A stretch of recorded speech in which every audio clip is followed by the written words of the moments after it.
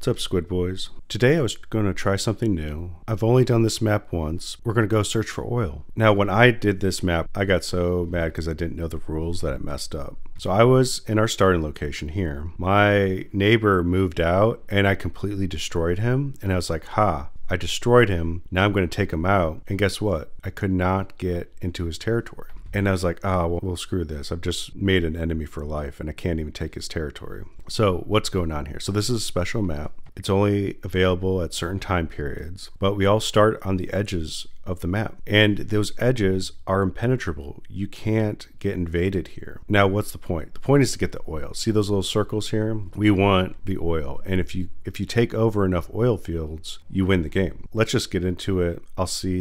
We'll both be experiencing this map together. Because honestly, I only went through that embarrassing first run thinking I was a genius just to find out that I couldn't take him out. Okay, Dominion game mode. The Ottoman Empire uncovers vast oil fields in Mesopotamia. We cannot let these riches fall into the hands of our other generals. We established an impregnable brigade. Use the safe zone to prepare your assault.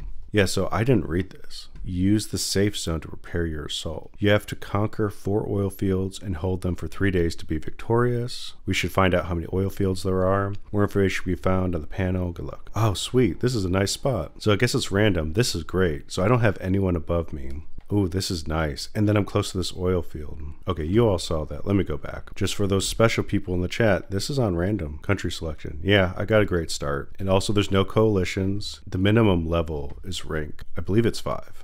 So I'm in a great spot. Now you can see the Ottomans are the AI that's all over the map. And they have, from what I remember, they have like armies everywhere. They're not too bad. I think the Ottomans can't cross into my area too. And if that's the case, I need to go straight for this oil field. So I need to go take up provinces in the north. So I'm going to first grab all my territories. Forgot I still have a premium account. I already have recruitment offices. Okay, so I have a double food and a double wood. Oh, if I'm low on oil, I need to do this. I need to not use any of my oil ever because I need to assume oil is going to be scarce and good. I've evened them out. So I have double fish and double wood. I can work with this. Workshop and double fish. Oh, wait, I have 3 double resources. Oh, wow. I guess I'll build another workshop. Okay, so we're really going to be in a good spot. Now, my plan is I have 4 artillery pieces. That's interesting. I have 4 artillery pieces and 3 army groups. I don't want to fight here, but I also don't want to lose to the AI if they can attack me. So I'm going to leave a cavalry group here. I'm going to move right here. I'm going to move right here. I'm going to move right here. And I'm going to move right here. My initial goal is to take here and then all of this.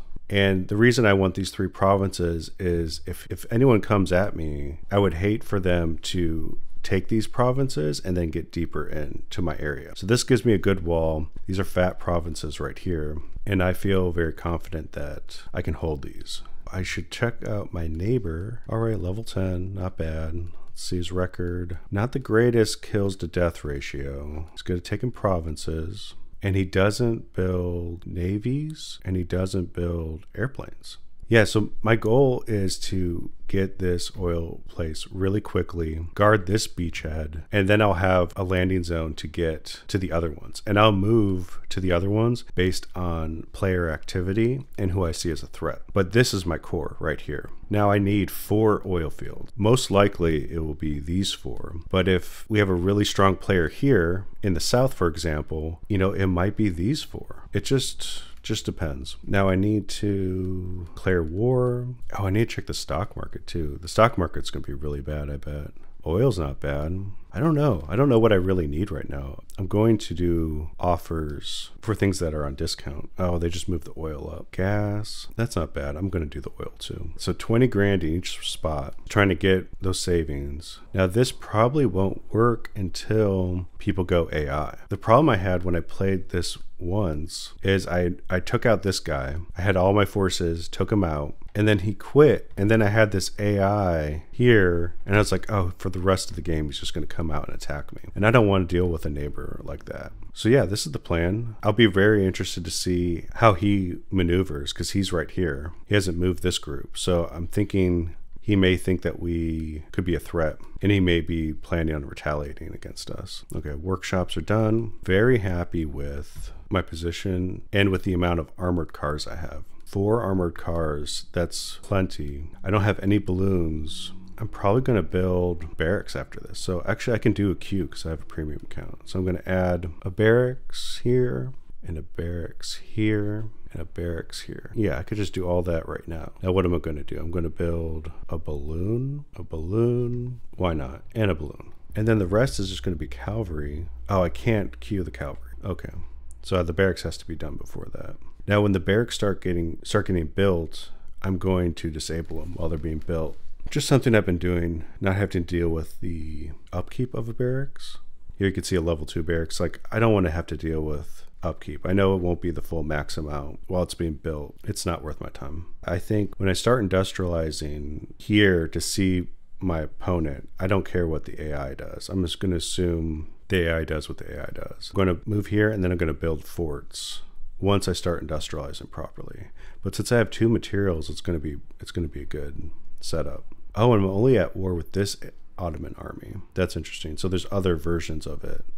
That's good. I was just worried AIs from, all the way over here are going to start invading me, but they separated them. We're about an hour away from day change. I had to reorganize my troops. The only thing different is these 2 were up here, where this large group was here. And the reasoning is last night I saw that they had an artillery piece up here. I wasn't expecting that, and a lot more troops. I'm waiting until day change so I can heal up. So everyone's on the border, 37 minutes.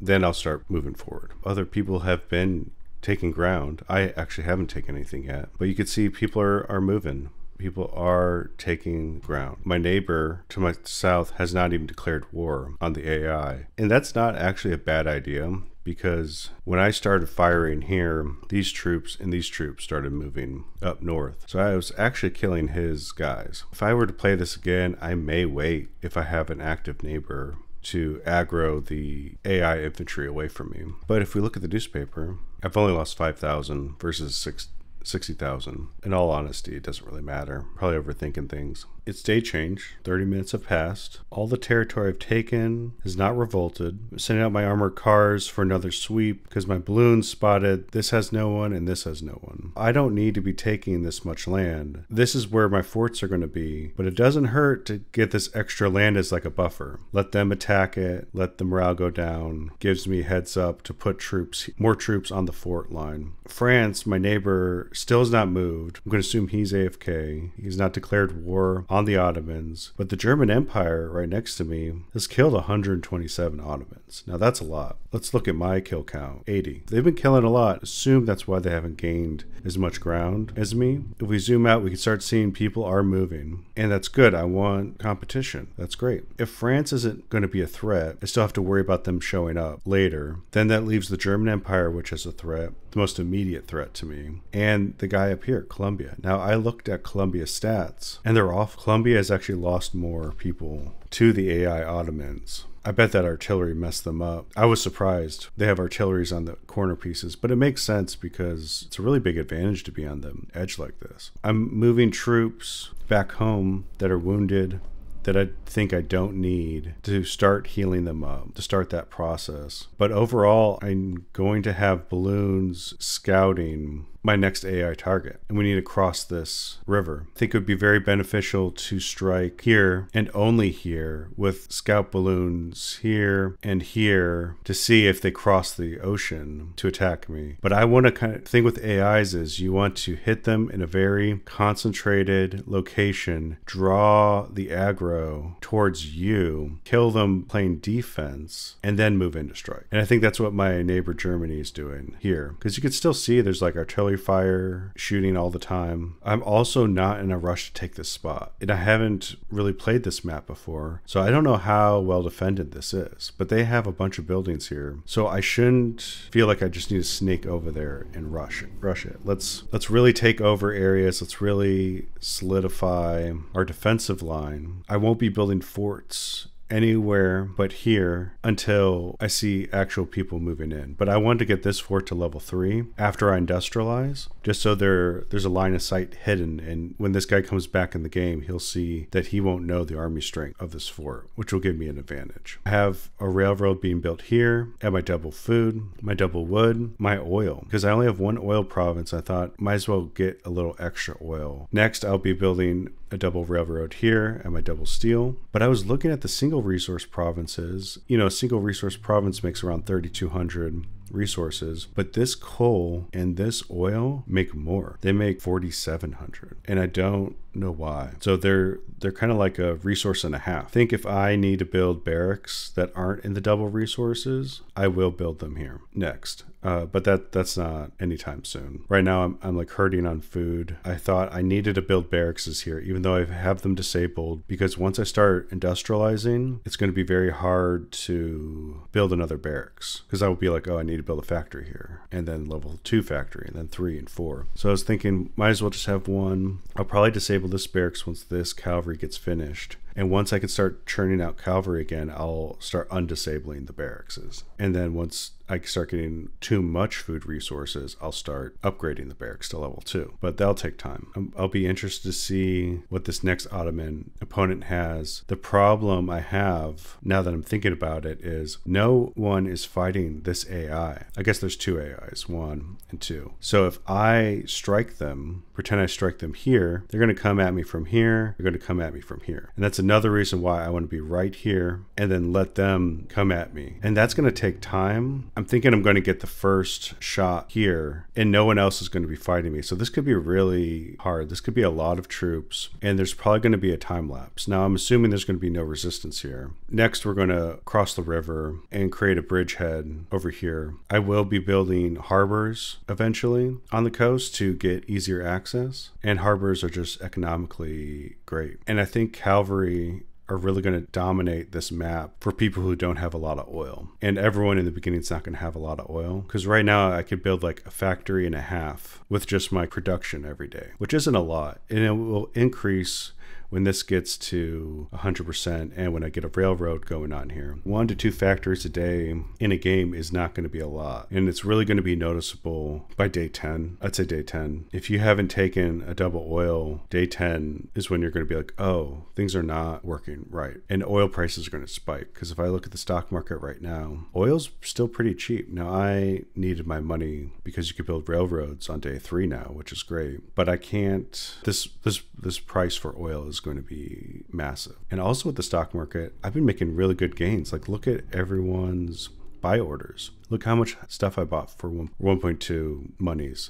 This is great. I was not expecting human players to do this. People like to sell resources. They think there's resources that are not relevant to the game, and I tell them they're wrong. They should watch the stock market masterclass I have on my YouTube channel. But all right, I think this is part 1. I think this is going well. I'm happy to see competition. Well, last night, France finally moved. I positioned some troops, building a level 2 fort, which is a bummer because it's delaying my railroad right here. What are you going to do? And it's as I take my last province here. My plan is to build up an army. Doesn't have to be too big, but build up a force and then go north. And my balloon has spotted that in the north, they only have infantry right here, which isn't bad. I'm going to use this balloon to keep scouting and seeing what they have. But overall, I'm quite pleased. I need to keep an eye on other people because as you see, Spain and Austro-Hungary are getting very close to their capital. I guess that is one disadvantage of being on the edge here. I have to cross a river and fight 2 different AIs. On one hand, yeah, I don't have much competition unless France and Germany start showing up. And on the other, I'm not going to be the first one to get an oil garrison. But I can't complain. Competition right here that's about to be in contact. Soviet Union's getting pretty close. You know, no one's getting this one either. So that, and then this one's completely open, which is scary. I don't know how well Austria and Spain are doing, but if Austria and Spain take this one might be a really easy one for them. But they need 4, so it might be these 4. We have time. Time will tell.